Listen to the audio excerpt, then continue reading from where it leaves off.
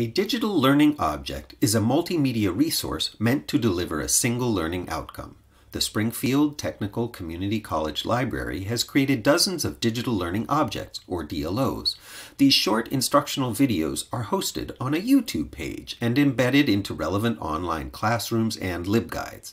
This video will briefly explain our DLO creation process and provide further resources for librarians. First, you will want to assemble a DLO team. Together, identify your goals for this project. Consider your purpose for creating DLOs as well as the learning needs of your student population.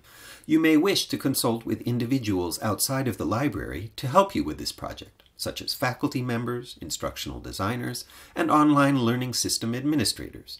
More details about these first steps can be found on our LibGuide. To visit the guide, go to libguides.stcc.edu/howtovideo and scroll down to the For Librarians tab on the left-hand side. The Process tab outlines the steps involved in the creation of each DLO, from writing a script to publishing videos on YouTube. The Tools section details the technologies we use to make DLOs. You will most likely want to create a template for video scripts and a documentation system for communicating as a team.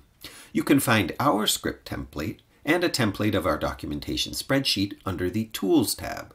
These templates are available for you to download, edit, and modify for use in your library.